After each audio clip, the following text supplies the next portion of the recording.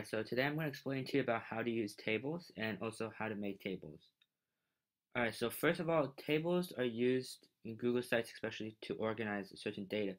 Say, for example, if you have a collection of images and you would like to organize them into rows and columns, you would use tables. If you were to organize, for example, collections of data or statistics, numbers, or even, for example, translations of Japanese words to English words, you can categorize them and put them into tables.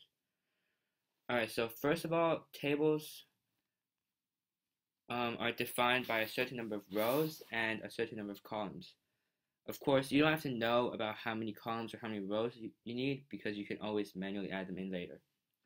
Alright, so first, in a Google site page, basically you press table, insert table, and then you drag to a size that you initially want, say 5 columns by 5 rows.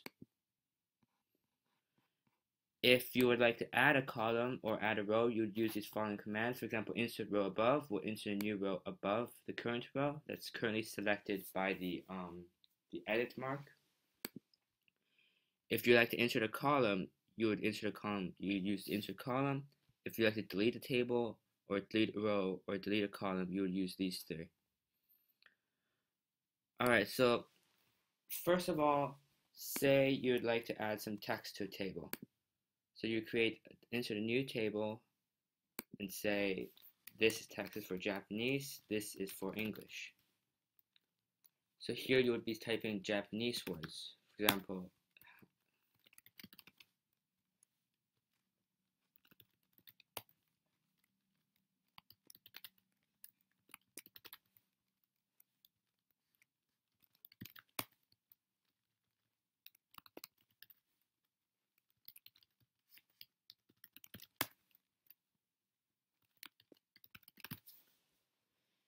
if the length of your text is bigger than the size of the current cell, the table automatically resizes it for you.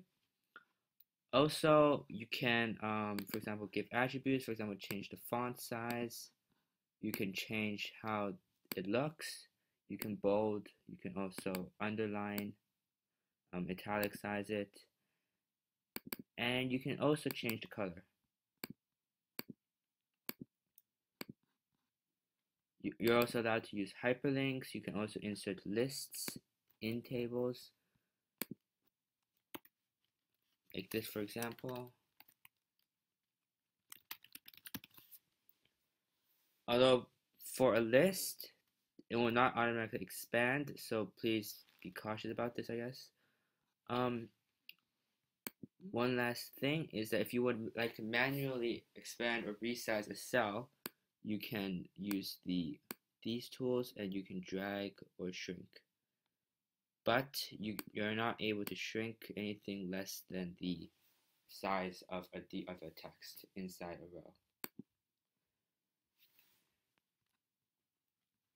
You're not just limited to text, but you're also allowed to use images. Say, for example,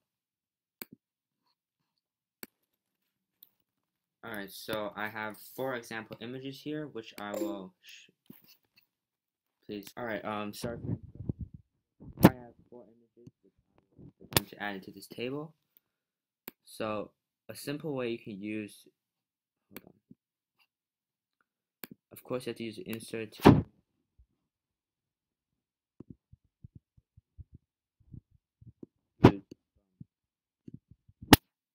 A web address.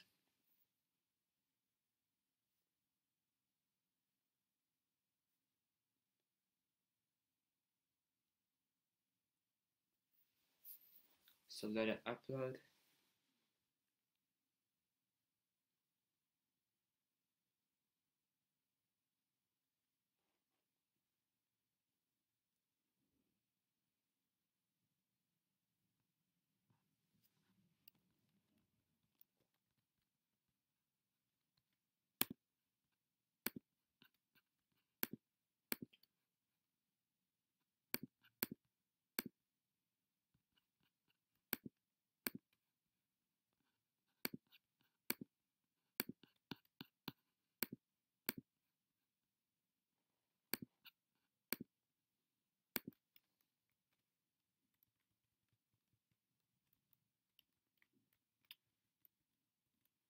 Just something to take note of is that when you're using tables,